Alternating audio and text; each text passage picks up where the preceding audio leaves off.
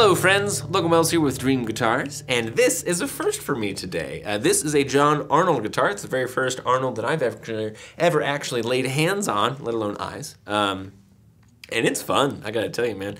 It's a 1999 slope shoulder with 42 style appointments. So it's a D-42S model. S, I believe, for Spruce, and K for koa, and boy, does this thing have some gorgeous koa for the back and sides. Also, this neck, now that is the next creature. Of course, John Arnold is very well known in the guitar world, and it is a treat to have this instrument in the shop here today.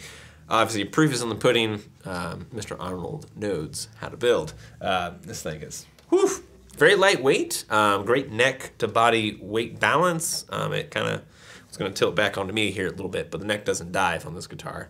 Very lightweight. Feels great. Slightly full neck profile on this guitar. 12 fret slope shoulder dreadnought. And yeah, let's go and hop into it a bit. So I love the spruce in this thing. It's incredibly tight grained. Like, wow.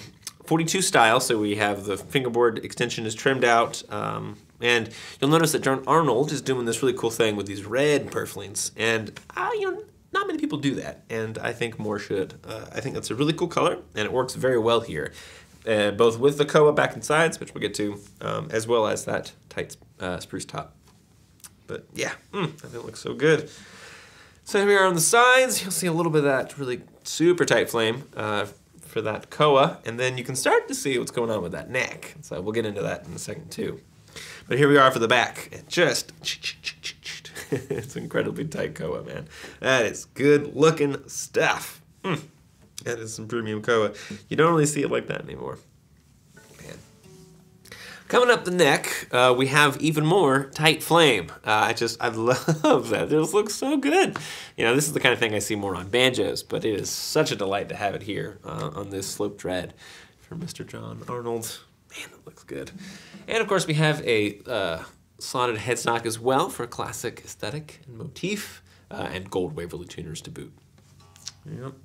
Again, very soft V-neck, very soft, but got a little extra growth to it. Feels pretty dang comfortable in hand for me. It's 1 3/4 here at the nut, just for reference as well. So yeah.